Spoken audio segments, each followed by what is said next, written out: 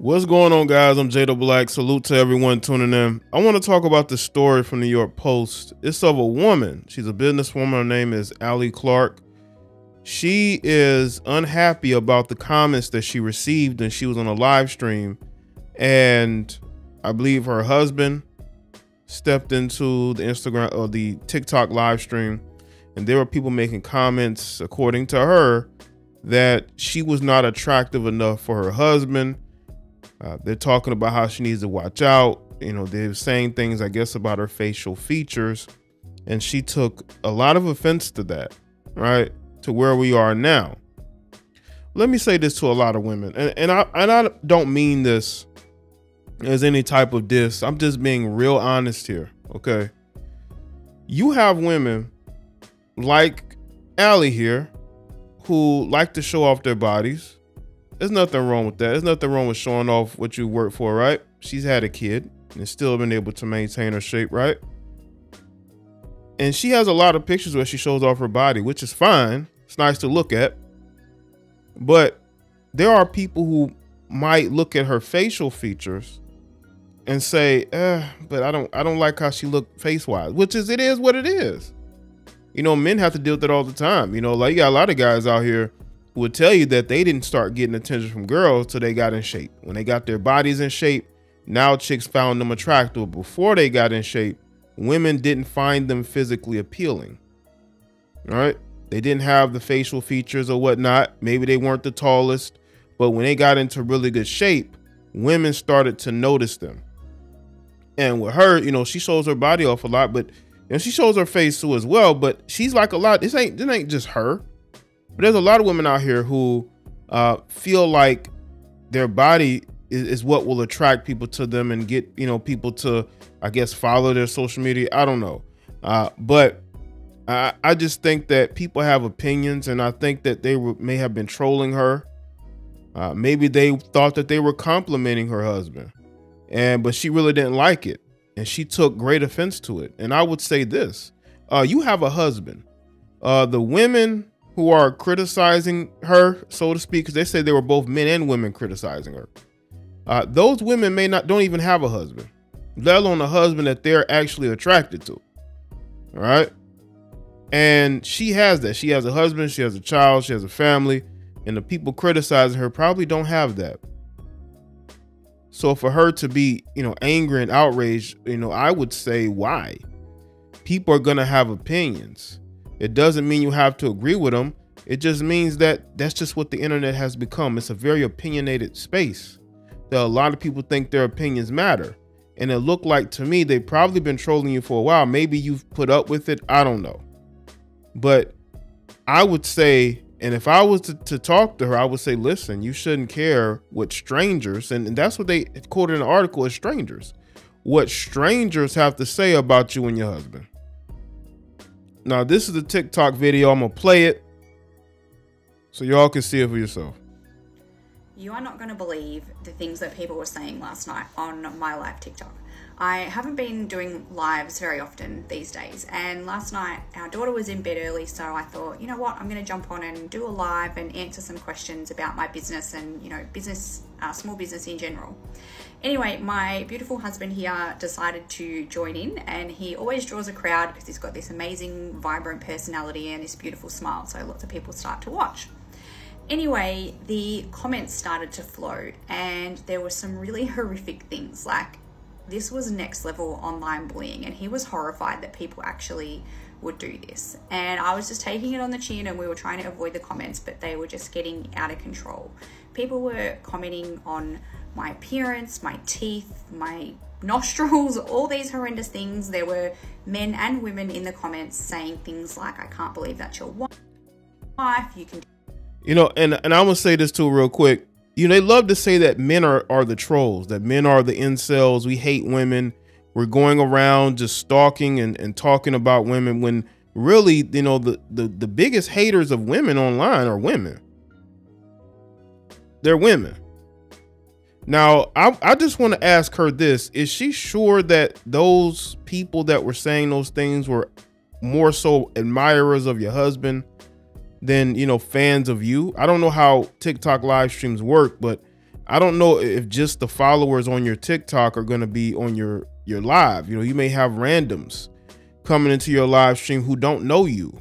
That could have been what it was. It could have been people that don't know her very well that were looking to jump in there. They didn't like seeing this. Looks like a mixed couple, right? They didn't like seeing this mixed couple together. You know, I'm not sure where this guy is from. I know she's from Australia. I'm not sure where he's from, but you see a couple that looks very mixed, and maybe there are people that took offense to that more so than anything else. You're so much better than her. You're too good for her, you know. And there was even girls saying, "I'm coming for your husband. You know, you better watch out." Sheesh. You know, you know, think he's really hot, and it was just horrendous. Like, you see what goes on out here, man. I'm telling you, women are the biggest haters of women. It ain't the men out here. You know, you got other women who are your biggest haters, and they are. I'm telling you, it was admirers of your husband. Those are the ones that you got to look out for. People who follow your husband and they're jealous of you, right? I've dealt with bullying my whole life, but these comments last night were just next level. So if you're watching this tonight and you were one of those people that was on a little fake account or whatever it was that were... See, she didn't even think the accounts were real because they were trolls. You know, some of those people she probably have interacted with before who don't even like her, don't like the fact that, you know, she's with this guy and I guess her life is the way it is. I don't know. She's like the only person. Now, this particular person here, this is Clarke. She's the only woman. This is a side note. She's like the only person I know with 2,800 followers and a blue check mark on Instagram. But anyway, they probably were fake accounts. They were trolls. You were being trolled. That's what happened. Now, I'm not too familiar with TikTok live stream. I don't think I would ever go live on TikTok. Still don't understand the platform, even though I posted some of my shorts to TikTok. I still don't understand the platform.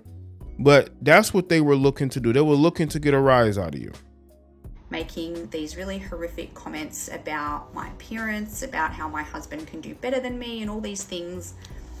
I really feel bad for you because I have, you know, a beautiful husband and we've been married for a long time now. And for him to hear things like that is actually really hurtful to him as well. And you know what? It's not all about what you look like. He didn't marry me for what I look like. Now, she said that he didn't marry her for how she looked, okay? Which is probably true. A lot of guys will marry women for various reasons. It doesn't have anything to do with looks, right? Look at who Hugh Jackman is married to, right? He didn't divorce her and get a younger woman, right? Look at Pierce Brosnan. I mean, there are situations where men will marry a woman because they love the fact that that woman brings a certain element to their life. Now, I will say this, though. I mean, this woman, you know, she physically, body-wise, she's on point. She's on point. That's why she got so many female haters.